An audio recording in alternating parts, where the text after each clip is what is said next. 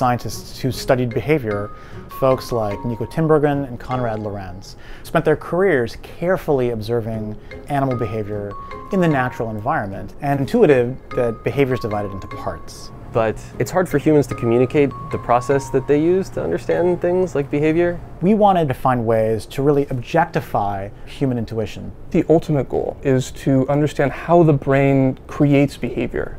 To my knowledge, nobody has ever tried to model the full 3D pose of the mouse as it evolves over time. Because how your pose changes over time, that is behavior. We developed a method that allows us, through machine vision and machine learning techniques, to identify the structure of behavior itself as it unfolds. So in other words, is there a grammar to that body language? We recorded the mouse's posture just using a Microsoft Kinect. And then we had this beautiful depth stream that we're able to use to build a 3D model of the mouse's body. We can now pretend like that data stream is just spoken language. And so we can feed it to algorithms that we ordinarily use to discover the parts of speech in some foreign language. And what we do is we try to discover what the syllables are, or the repeated motifs of action are, inside of that data stream. I developed the mathematical models that define what the syllables are and tell the computer how to find them in the data. We sort of take all those video frames and put them on top of each other so we can watch all the videos at once. And it looks like they're doing very different things, then all of a sudden they'll snap together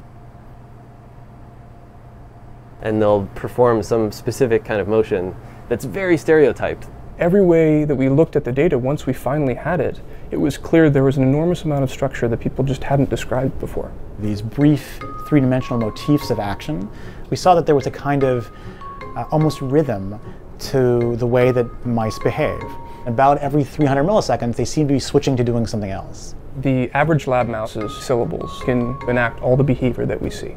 All kinds of little pieces that are too fast for a human observer watching the mouse to say, ah, that is a repeated motif of behavior. So for example, like a mouse might sniff or dart or rear up into the air or bunch up into a ball. My favorite syllable is the hunting dog syllable, where the mouse is on 4 legs and stretches out and then raises its nose. I just think that's really cute.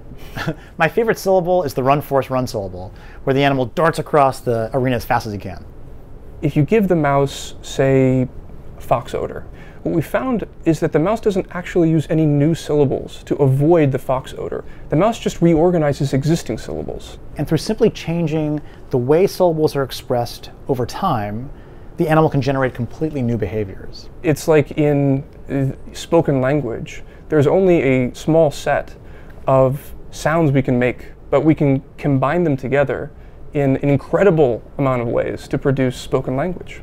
We then did an experiment about the influence of genes on behavior. In a genetic mutant which has a funny duck walking gait, what people hadn't described is that the heterozygous mutant, so a mouse with only one incorrect copy of the gene, was also different from wild type.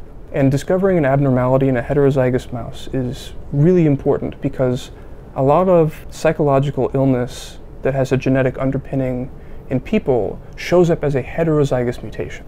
And the main reason we undertook this project was to better understand how the environment, genes, or activity in neural circuits influences different patterns of action.